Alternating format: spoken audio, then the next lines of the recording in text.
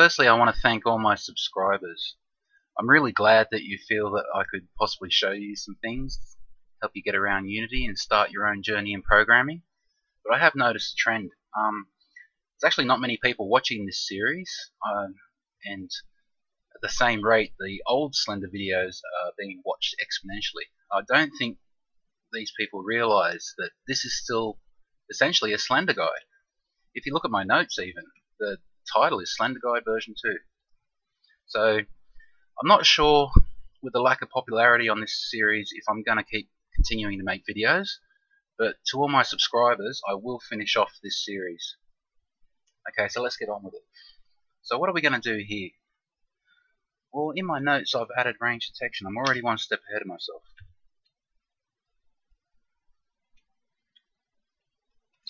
So in this episode we're going to be changing to our state machine, to our finite state machine, to our engine. So let's get into it. Open up our NPC script. Now, to start off with, we need to think about what kind of states this NPC is going to have.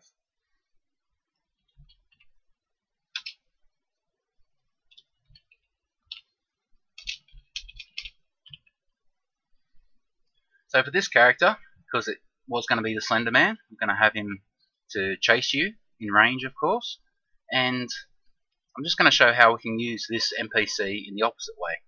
So we're going to have an idle state. We're going to have a free roaming state. Then I'm going to have an option to go two other ways if the NPC is in range.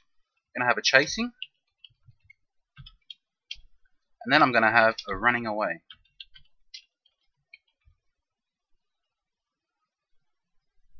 So let's create a variable to store our enum value.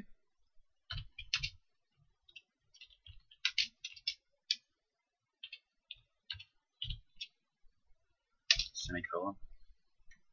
Okay, so there's the enums of all our states. This scene looks different. All I've done is added two walls and moved the camera back. You can see it's exactly the same as where we left off, where the enemy is seeing the obstacles, casting rays, and finding his way around those obstacles. That's all that's changed there. Okay, so on our NPC script with that variable we've added, we now see we have our states. So let's build the functions for that. We'll do switch case.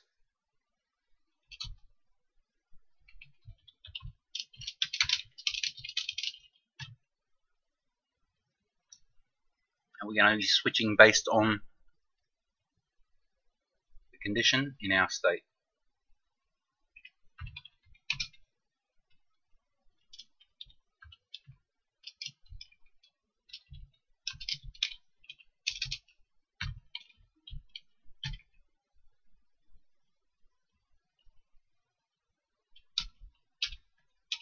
And a case for each one of our states.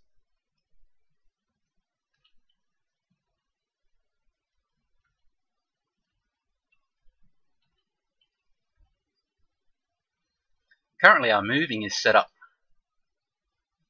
to be chasing.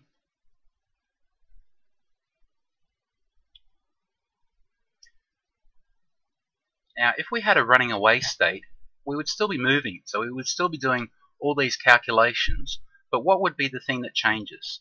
This would be our look direction. So what I'm going to show you now is how to pass a variable into a function.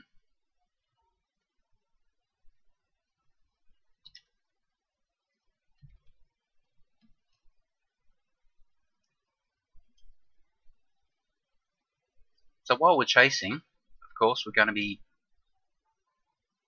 using this equation, which finds a target position in relation to us and then sets our look direction vector to face towards that.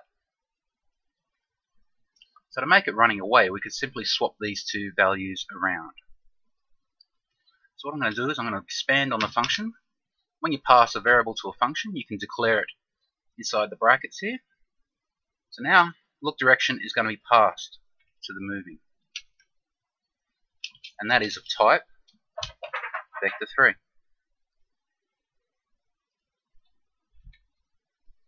So now our moving function will still use our look direction variable. It's not declared here anymore. It's declared when the function is called. So that's commented out. Okay, so how do we pass a variable to the function? Well, first we call the function like normal.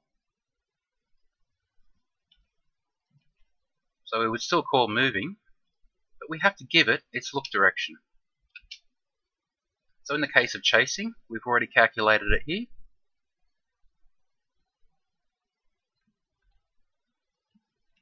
So we simply pass that value to the function. Now let's see if we can see this in action.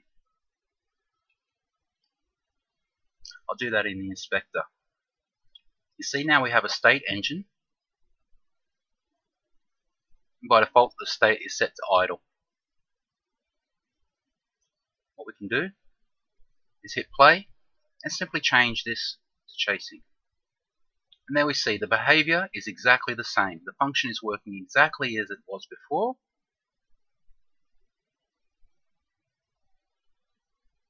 That look direction is being calculated previously and passed to the moving function. So let's add in the functionality of running away. Again, we start with calling the function, and what information do we pass to that function? Like I said, if this directional vector is calculating a direction towards our target, then we simply swap these around to be going away.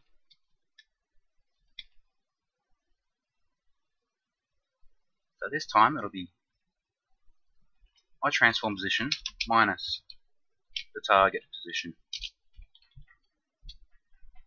And again, we just want to use a normalized vector for our direction. Now let's test that out.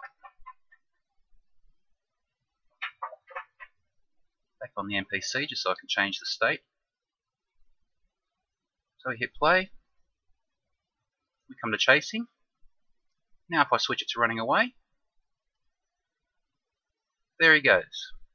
Now he doesn't want to be anywhere near the target. So that's simply using the same function, but sending different values to that function for all the same calculations that it will use after that.